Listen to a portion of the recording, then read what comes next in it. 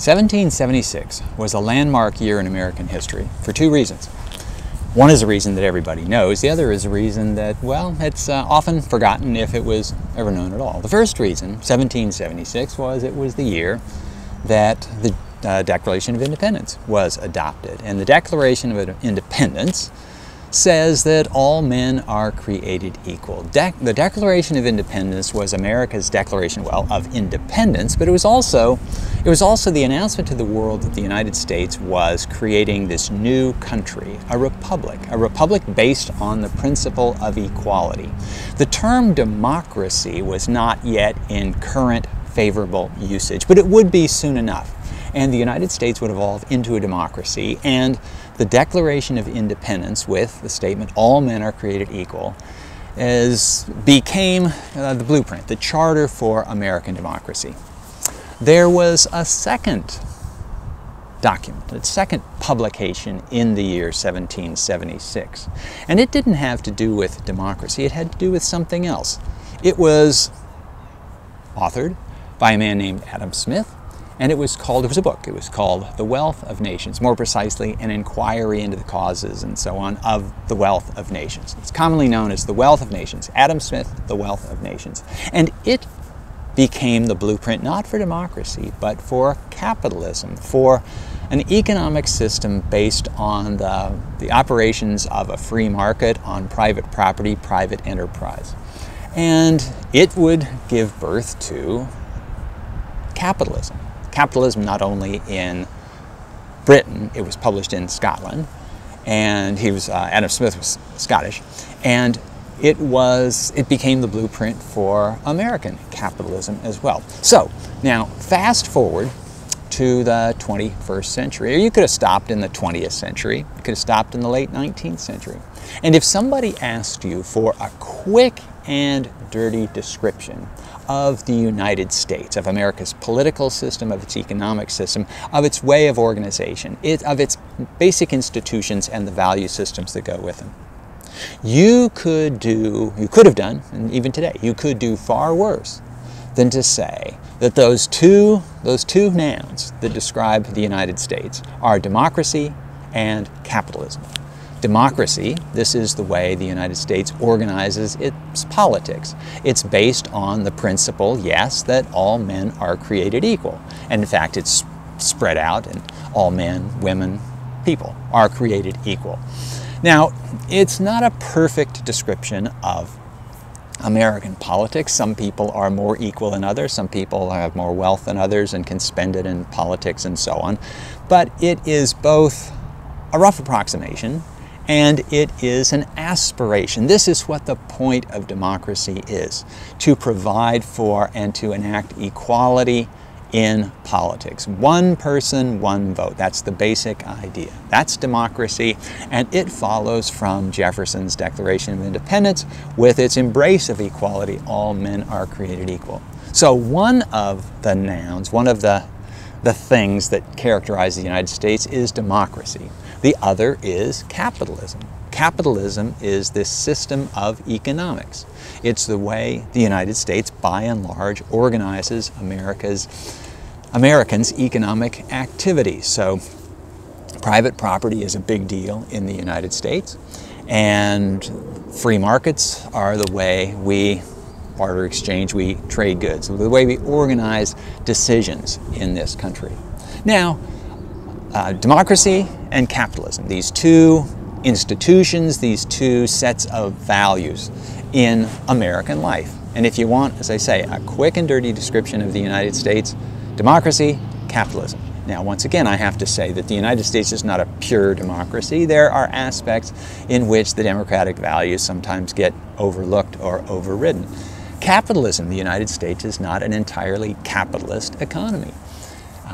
In fact, if it were a purely capitalist economy, there would be no large government institutions intruding into the economic sphere. There wouldn't be, for example, public higher education, public universities, because that's something that is done in the private sector. There are plenty of private colleges and universities. But in this country, we have what economists actually call a mixed economy. It's mostly capitalist. What's the other part? What's the The counterpart, the opposite of capitalism in economic terms, it's socialism, where property is not privately owned, but it's owned by the public. It's typically owned by the state. And decisions are not always made by the marketplace, where people say, okay, I've got something to sell and you want something to buy and let's agree on a price. Very often prices are mandated from some central office. So the opposite of capitalism in the economic sphere is socialism. And again, the American economy has some aspects of socialism. Education is one. Most of the roads we drive on in this country are owned by, maintained by some branch of government, whether it's a county road or a state highway or a federal interstate. But there are private roads, we call them toll roads. Private companies build them and you have to pay. Each time you go through. We pay, of course, for the public highways, but we pay for them through taxes. So, I mean, everything's got to be paid for. But a reminder that the United States is predominantly capitalist, but there are aspects of socialism as well.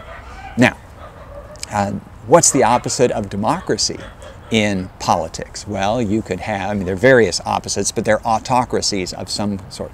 Democracy means rule by the demos, the people. And you could have rule by a king, a monarchy or queen. You could have a dictatorship where this isn't a monarch, but it's one person governing everything. The general term for those is autocracy. And even sort of shy of that, there's aristocracy, where the wealthy, educated, well-connected, a small group of people run the government. And, you know, one can argue that in the United States, you have a better chance of getting on the Supreme Court if you have a law degree from Harvard or Yale. So there are aspects of aristocracy. If you look at the wealth of the people who are in the United States Senate, most of them are millionaires. So yeah, it's not quite true that everybody is equal, but again, it's like, so the American economy is mostly capitalist with some aspects of socialism in it. The American political system is mostly democratic with aspects of other systems in there anyway. Anyhow, so this is a rough approximation. And one way of looking at American history from the 18th century, from the beginning until today, is to examine how these two systems, democracy, capitalism, and the values that go with them, how they have played off of each other over time. So it's important to bear in mind that the United States was not born a democracy, nor was the American economy born capitalist. In fact, in 1776, as I suggested earlier, Americans weren't particularly crazy about the idea of democracy. The people who signed the Declaration of Independence, the people who wrote the Constitution, these were not just your ordinary folks. These were aristocrats. These were an elite. And most of them believed that if you handed government power, if you handed decision-making responsibility over to ordinary people, they would surely screw it up. This is why we have a Senate, for example, and the senators they were originally chosen not by voters, they were chosen by the state legislatures. And it was thought that the members of the state legislatures would know the individuals and they'd choose the best people. When we choose a president, voters don't choose the president, the electors choose the president. Now, the electors have become a rubber stamp for majorities state by state, but originally the electors were the equivalent of lawmakers. If you choose a member of the House of Representatives, the member of the House of Representatives gets elected, and then that member exercises his or her own conscience judgment. They're not bound to do what their constituents say. They're bound by their conscience and their judgment and whatever they think is right. And the electors were supposed to do the same thing. The idea was not that the electors would automatically do what a majority in the elector state said, if only because at the beginning the electors themselves were not generally chosen by voters. They were chosen again by the state legislatures. Anyway, the point here is that the Constitution of the United States, the framework for the government we have, was written as much against democracy as it was in favor of democracy. But things changed over time, and by the 1820s, 1830s, the idea that ordinary people could actually exercise and should actually exercise political power had caught on. And we've been there ever since. We've been improving our democracy. So at first, In the 1790s, only adult, with some exceptions, only adult white males with property and long residence in wherever they lived could vote. By the 1820s, the property qualifications had gone away for the most part, and likewise the lengthy residential qualifications. And so by the 1830s, if you were an adult white male in America, you could vote. Now, obviously, that leaves out a lot of people. If you were African American, you probably couldn't vote. In some places you could, but by and large you couldn't. That was fixed, or at least that was addressed by the 15th Amendment to the Constitution in 1870 that said that the right to vote cannot be abridged on account of race or previous condition of servitude. So basically, race is no longer a factor. Everybody gets to vote. Now, it was a long way and a long time from the passage of that amendment to actual voting of large numbers of black people in the South. It took till the 1960s. So once again, it's important to distinguish what happens on paper from what happens on the ground. But if it's on paper, at least that points in the direction the country is going, or says it's going. So, and it took till 1920 for women to get the vote. And so, but the franchise, the right to vote, the equality before the ballot box has increased. It's worth considering, does it have any farther to go? Well, in fact, in the early 1970s, it went a little farther. Until then, to be adult in a political sense meant you had to be 21. The voting age was lowered to 18. Is that as low as it can go? After all, there's still a large chunk of the population today that is not equal before the ballot box, and that is people under the age of 18. Now, you'll have your own opinion on this. You might think that, yeah, if you're old enough to drive, 16, let's say, you're old enough to vote. Others might say, no, what do 16-year-olds, what do 17-year-olds know? It's worth bearing in mind that exactly those arguments were made against giving women the vote, against giving black people the vote. They're not educated enough. They don't have enough of a stake in the system. Those arguments were overcome, so it's not out of the question that 16-year-olds will be able to vote. How low could it go? Could it go to 14? Could it go to 12? I got my doubts about that. But anyway, so that's sort of the story of democracy by, well, very quick story of democracy. By the 1830s, the idea of democracy had caught on. And no longer could somebody credibly say, you know what, that person over there, that farmer, that mechanic, that blacksmith, he's not qualified to vote. They could still say she's not qualified to vote, or that former slave's not qualified to vote, but those would go away. Anyway, so roughly speaking, democracy in the United States emerged and took hold in the first half of the 19th century. And so in 1800, now democracy was not a commonly held idea. By 1850, yep, democracy was a commonly held idea. And you had to make excuses, or you had to rationalize why there were infringements on the vote. Okay, that's democracy. What about capitalism? The country was not born capitalist. And the idea that you could form businesses, and the purpose of business was profit, and you would hire workers, and that all of these activities should by and large be free from government control. Sure, people owned private property before 1776, before Adam Smith wrote his book Wealth of Nations, but it was not considered to be a right independent of government regulation. The general feeling was, regarding economics, was that the economy ought to be governed by, well, the government. The government would set regulations, the government would determine what's important. One of the things that was important in economics in the British Empire, and until the middle of 1776, the American colonies were part of the British Empire, the basic policy was that the point of economics in the British Empire was for the government in London to acquire as much money, gold and silver, as possible. The point of having colonies was to provide resources within the British Empire that the British needed. And furthermore, to basically milk those resources and milk those colonies for the benefit of the home country. And so a country was wealthy, an economy was doing well to the degree that the government and the people in the home country were amassing gold and silver. The term for this is mercantilism, And it labored under the heavy hand of government. And this is one of the things that annoyed the American colonists, annoyed them eventually to the point of revolution, that the regulations imposed upon them, the taxes, the restrictions on where they could trade, the infringements on the kind of money that they could use. These were things that eventually drove the Americans to revolution. But even once Americans got independent, it still took a while for the idea that, well, in a capitalist economy, the government steps out of the way. You don't look to government regulation. The government doesn't tell people what to do, how many loaves of bread that bakers should bake and how many pairs of shoes cobblers should make. No, you leave that to the marketplace, what Adam Smith called the invisible hand of the marketplace. And the basic idea is if people need shoes, then they'll go looking for people who make shoes. And if there aren't enough people who make shoes right now, then the demand for shoes will cause more people to make shoes, or the people who are already making shoes to make more of them. And so demand will engender supply.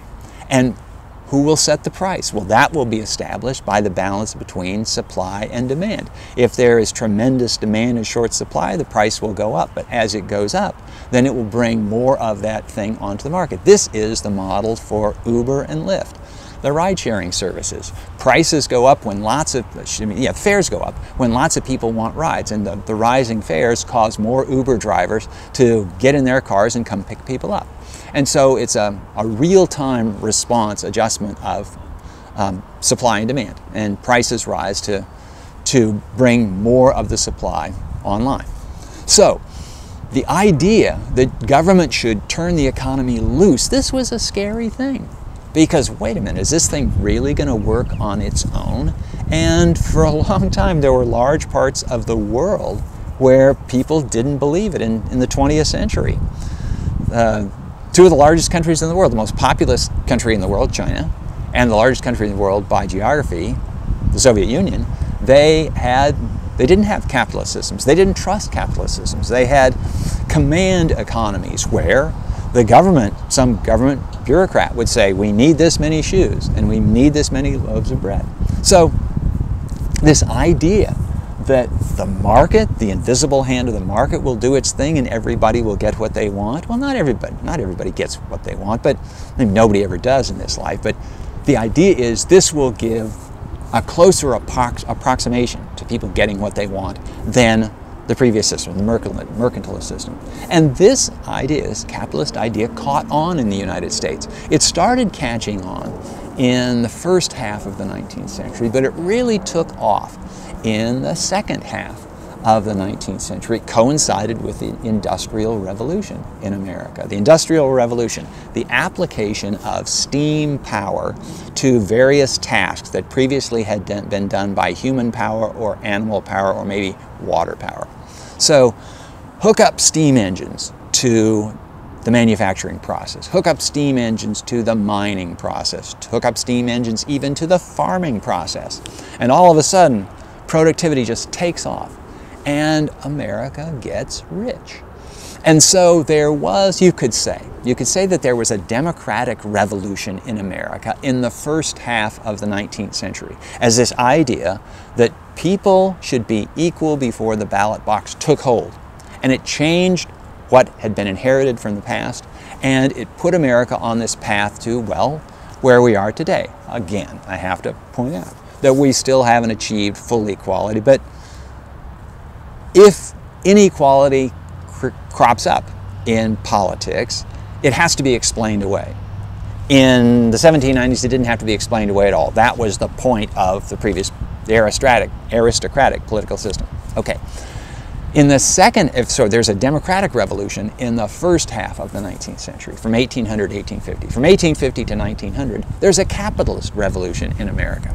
And the capitalist revolution saw, first of all, the emergence of powerful corporations, big business. Until about 1850, businesses in the United States were not big. The typical business might have been well, it might be a firm. They didn't even call them businesses. Today, if you want to create a company, you charter a company. And there are forms you fill out and you can charter your company. In early days in America, you didn't do that. You had to, for a charter, you had to apply to the state legislature, and it was a really tedious process. And so the system was not set up to establish these companies. Now, why a company? Why not just do business as myself? So this is one of the keys to the success of capitalism, the limited liability corporation. So if you have a great idea and you're going to make $1 zillion with a new app or some new technique or a new battery technology that's going to power skateboards and scooters and cars and airplanes and everything else, you get this great idea. And to bring this idea to market, to bring these batteries, let's say, to market, it's going to cost some money. So you borrow some money and you get going. Or maybe if your credit's not so good, you try to line up investors. You talk to some venture capitalists and you say, this is a great idea, so give me some money. And they give you some money and they say, okay, give us part of the company. So you sell off shares of the company. And this is the way lots of things are done these days. But the key is that if it fails, and one of the things that capitalism thrives on is the willingness of people to take risks. If you have a limited liability corporation, it could be Inc., it could be LLC, it could be whatever it is. There are various suffixes for this. But basically it means that you are on the hook for only the resources you put into the corporation. So if you have some money you've saved up for college or for something else, you can keep that separate. The money, the debts that you incur in trying to run the business, they're limited. That's why it's called limited liability corporation. They're limited the amount that you put up. And so if your business fails, then your creditors come after you. They can't come after you, they come after the corporation. And if the corporation is not doing well, you declare bankruptcy. But your private wealth is separate from that. That's the whole idea. And the fact that you can shield your private wealth, it might not be much, but they can't take your car and they can't seize your other assets.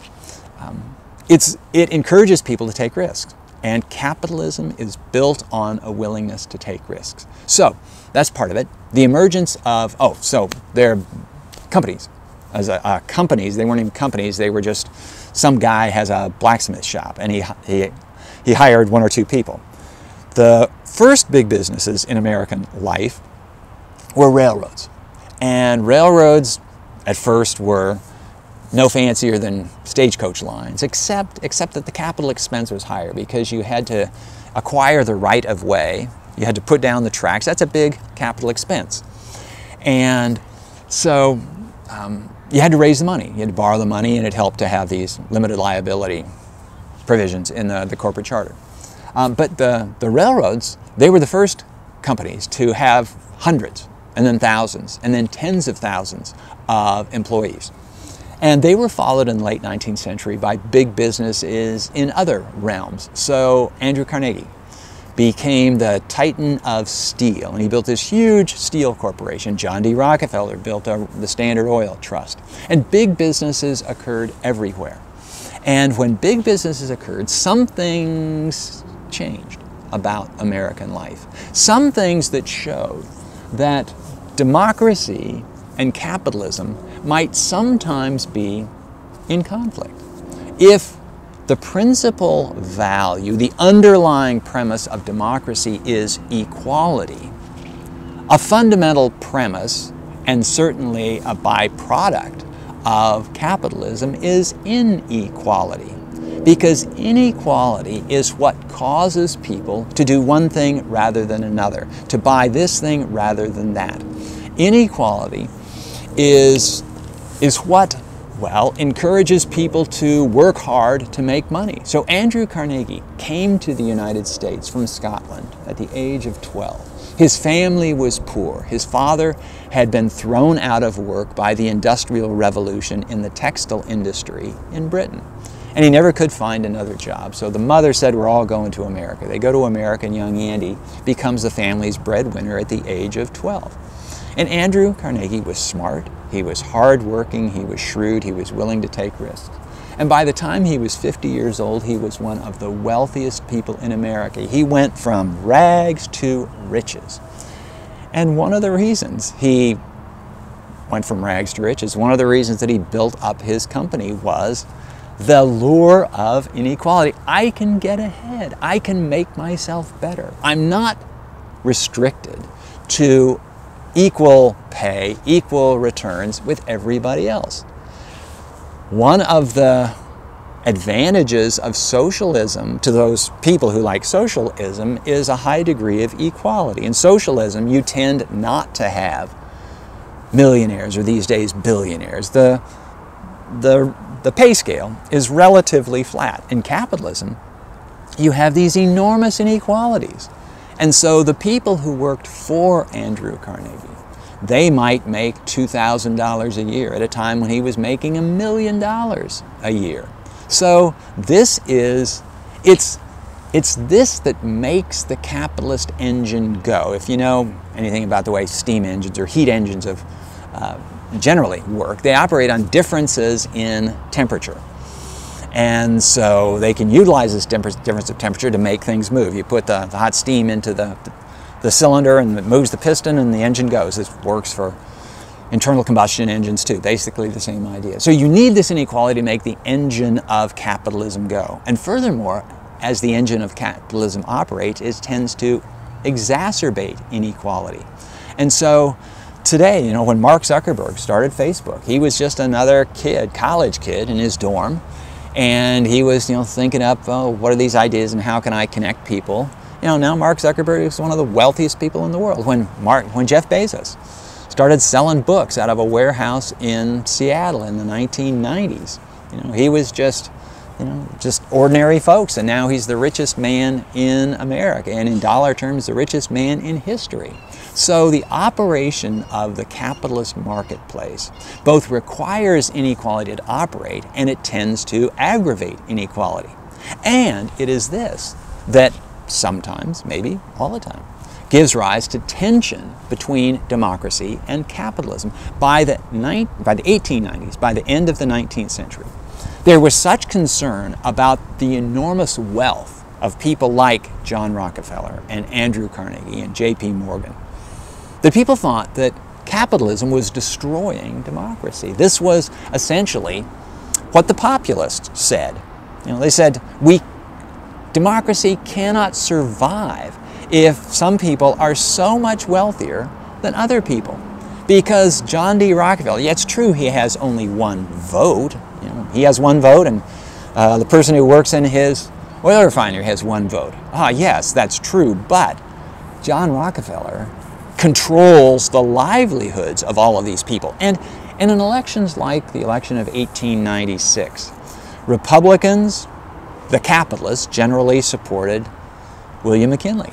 And some factory owners told workers, if McKinley doesn't win this election, don't bother coming to work the next day because we're going to have to shut down the plant. Now, this was partially a threat. It was partially their own fear of what would happen. They looked on William Jennings Bryan, the Democratic/populist candidate, as this raving socialist who was going to make it impossible for a company to turn a profit. And so it was partly their own fear. I mean, to some degree, they want to make sure their workers voted Republican. And William McKinley duly won.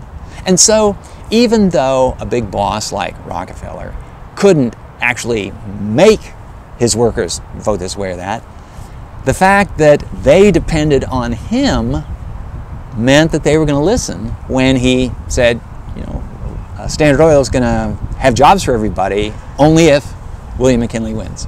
So there has been this tension that's existed. And in fact, you can sort of think about it as a pendulum that swings back and forth between democracy and capitalism. And the pendulum swung toward democracy in the first half of the 19th century. So democracy really took hold in the period from 1800 to 1850. And then the pendulum of American life and politics swung in the direction of capitalism in the second half of the 19th century. So by 1900, capitalism was roaring ahead of democracy.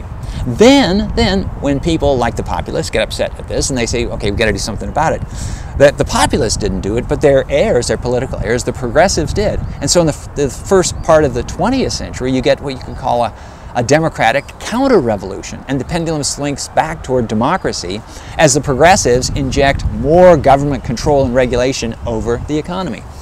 The tension, the struggle between capitalism and democracy continues even today. We live at a time when many people are very concerned about growing inequality.